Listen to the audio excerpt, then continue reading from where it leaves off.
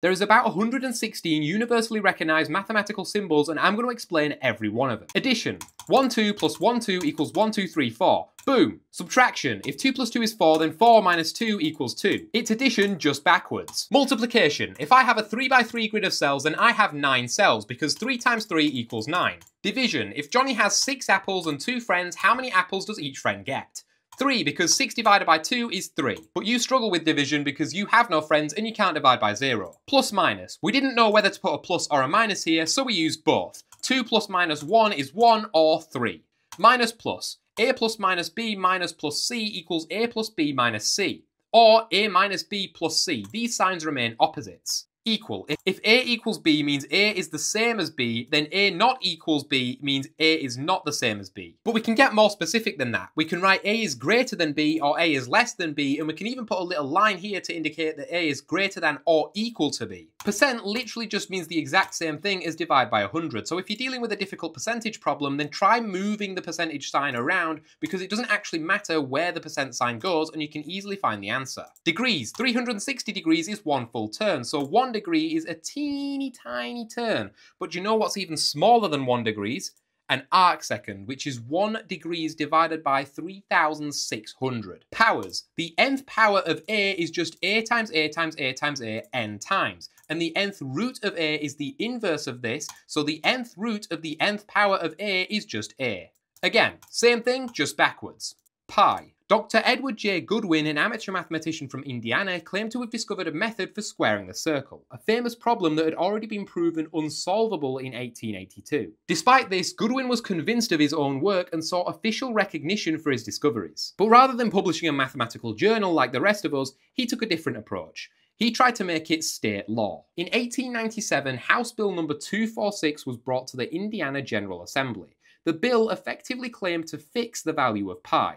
The ratio of the diameter and the circumference is as 5/4 to 4, which implies that pi is 3.2. Amazingly, the Indiana House of Representatives unanimously passed the bill on February 5, 1897, most likely because they saw it as a way to support Indiana's reputation in education and science. The bill was then sent to Indiana Senate for final approval. By sheer luck, Professor Clarence Waldo was visiting the Indiana legislature on unrelated business, and when he heard about the bill, he was horrified and immediately stepped in. He had to explain to the House that 1, the bill is mathematically incorrect, 2, it would make Indiana the laughingstock of the world, and 3, mathematical constants like pi can't be legislated. Or in other words, just because Indiana says pi is 3.2 doesn't mean pi is 3.2. Eventually, Indiana had to accept the fact that pi was not 3.2. But it makes you think, what if they did it? Delta typically means difference. For example, the gradient of a straight line is the difference between the two y coordinates over the difference between the two x coordinates, or delta y over delta x. Proportional. If y is proportional to x, then y equals kx, where k is a constant. Sometimes you might see a proportional sign flipped to indicate that y is inversely proportional, or y equals k over x. Approximately equal. I actually already use this for my value of pi because no matter how many decimal places you add, you can never actually write down the exact value of pi. It will only ever be approximately equal. Perpendicular. 2 lines are perpendicular if they intersect at a right angle. Parallel. 2 lines are parallel if they're in the same plane and never intersect no matter how far they extend. Angle. Sometimes measured in degrees but can also be measured in radians, where a full turn is 2 pi. Similar. A is similar to B when A is the same shape but different in size. You can also put a line under it to make it similar or equal. Congruent. A is congruent to B if they have the same shape and size. The to arrow is used for a range of things from vectors to limits to mappings, but it generally always means to. The line symbol shows an infinite set of points extending in both directions without any endpoints, width or thickness. Therefore, because. The absolute value of a number is the difference between that number and 0 on a number line. The floor of a number is the value of that number rounded down to the nearest integer, and the ceiling is the value rounded up to the nearest integer. The factorial of n gives you the number of ways of arranging n elements, so the number of ways of arranging a deck of cards is 52 factorial, or 8 times 10 to the 67. For reference, the number of grains of sand on Earth is 7.5 times 10 to the 18. Sigma is typically used to talk about the sum of many terms. The initial index is defined below the sigma and the final index is above, and the terms to be summed is on the right of the sigma. Also, sometimes sigma can be used to define the set of letters. Product works in the same way as sigma, only we're multiplying instead of adding. Contrary to popular belief, infinity actually isn't the biggest number. Because infinity isn't a number. Infinity is a concept that means unboundedness. Aleph null is the smallest infinity and omega is the biggest. Little d, like delta, represents the change or difference in something. But when we're dealing with curved lines, the only way to find the exact gradient is to make the change in x and the change in y infinitely small. We represent this using little d. Partial is almost the same as little d, but we use little d to find the derivative and partial to find the partial derivative, which calculates the rate of change with respect to one variable while keeping all the other variables constant in a function with multiple variables. Integral calculates the area under a curve by adding together all the thin slices which make up the area. It's an elongated version of the letter S, which stands for sum, and it's also the inverse of differentiation. Set theory. Curly braces define a set as a list of its elements. The most common sets are the natural numbers, the integers, the rational numbers, the real numbers, the complex numbers, and the prime numbers. And you can also say it's raining if and only if there is water coming out of the sky. 1 is an element of the set 1, 2, 3 because 1 appears in the set, but 4 is not an element of the set 1, 2, 3. A union B is all the elements in the set A or B, and A intersect B is all the elements in set A and B. A is a subset of B if all the elements in A are also in set B. You can also put a line under the subset sign to signify that it's subset or equal to. This gun symbol means not, and a backslash means the set difference, which means all the elements in A that's not in B, and it looks like this. This means and this means or, this means for all, and this means there exists. Curly P is used to denote the power set, and the power set of A is just the set of all possible subsets of A. So if A is 1, 2, then the power set of A is the empty set, the set of 1, the set of 2, and the set 1, 2. A colon is used to represent such that or given, and you can also use a vertical line. So for example, the power set of A is just the set of all S such that S is a subset or equal to A. The empty set is represented by the Danish O/ symbol, and omega is used in probability theory to represent the set of all possible outcomes. I is equal to the square root of -1, so I squared is -1, and I to the 4 is -1 times -1, which is just 1. The dot product of two vectors A and B, where A is 1, 2, -3, and B is 4, -5, 6, is the sum of the product of the adjacent values. So you just multiply the 1 by the 4, and then the 2 by the -5, and the -3 by the 6, which gives you 4 - 10 - 18, which is -24. If A is 1, 2, and B is AB, then the Cartesian product is the set of ordered pairs 1A, 1B, 2A, 2B, so the Cartesian product of A and B is the set of all pairs of elements where the first is in A and the second is in B. If f and g are functions, then f circle g is the composite of the functions f and g, so you find g of x first,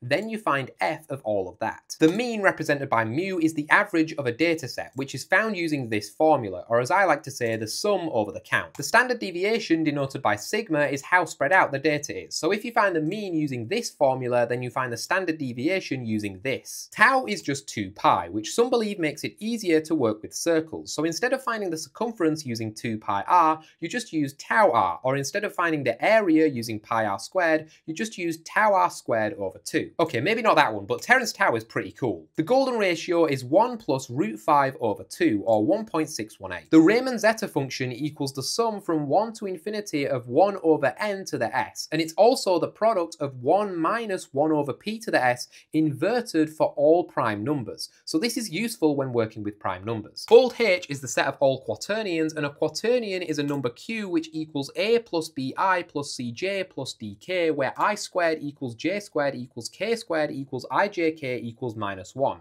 So ij equals k, jk equals I, and ki equals j. Got it? Bold M is the set of all matrices, and a matrix is just a grid of numbers. More on that later. If A is a square matrix and x is a non-zero vector, then the eigenvalue satisfies this equation. A sequence space is a set of sequences that satisfy specific conditions. For example, if L infinity is the space of all bounded sequences, then sequence x sub n equals -1 to the n belongs to L infinity, infinity because x sub n is bounded between -1 and 1. The Weierstrass elliptic is this formula here, and it's used in complex analysis, but it's not used in Hippopotamus, so honestly it's not worth my time, and that's definitely not because I don't understand it. This funny symbol just means section. For example, see section 4.2 for proof, and if z equals a plus bi, then the conjugate of z equals a minus bi. Coproduct is the opposite of the Cartesian product, so if the Cartesian product joins the elements of a and b together, then the coproduct keeps them disjoint. Nabla is used to denote the gradient of a function as a vector, which points in the direction of steepest increase in that part of the function.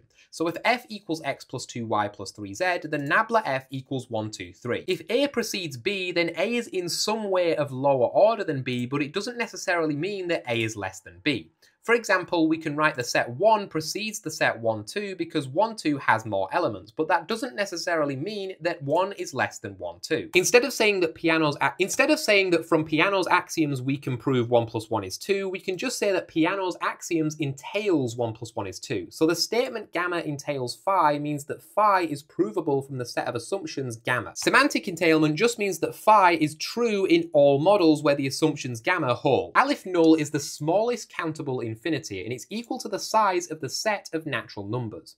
The size of the set of real numbers is 2 to the power of Aleph null. Beth null equals Aleph null, which is the size of the set of natural numbers. Beth 1 equals 2 to the power Beth null, which is the size of the set of real numbers. And Beth 2 equals 2 to the power Beth 1, which is the size of the power set of the real numbers. So in general, Beth n plus 1 equals 2 to the Beth n. If R is the table with columns employee ID, name, and department ID, and S is the table with columns department ID, department name, then R join S is the table with columns employee ID, name, department ID, and department name. The department IDs just get joined together into one table. So if A is this 2 by 2 matrix here, then the conjugate of A is the complex conjugate of each of the values in A. And A transposed is what happens when you take the rows of matrix A and turn them into columns.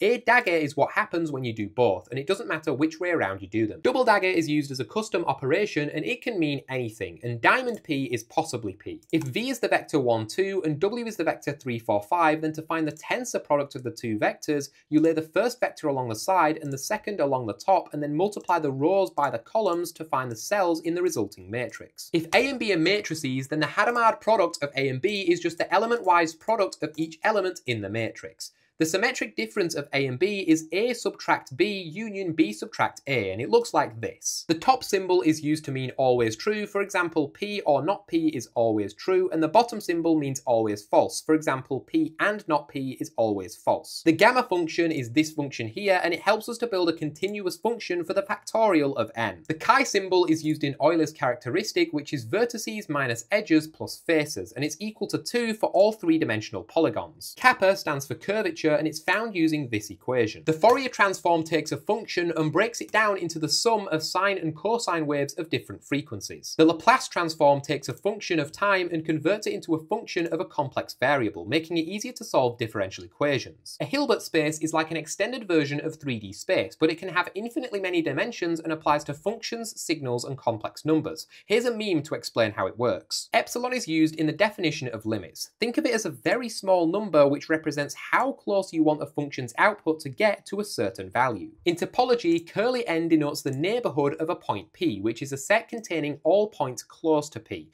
and curly T represents a topology where a mug equals a donut. Curly M represents a manifold, which is a space that looks like regular Euclidean space locally but can have complex properties globally. In game theory, curly A represents the set of actions, decisions, or strategies available to a player. If A has eigenvalues lambda 1, lambda 2, lambda 3, and so on, then A equals P lambda inverse P, where P is the matrix of eigenvectors, and lambda is the diagonal matrix of eigenvalues. In complex analysis, psi denotes the complex potential or special function, such as the digamma function, which is defined as the derivative of the log of the gamma function. Click on this video if you want to see more, and piss off. Finally, it's over. Yes.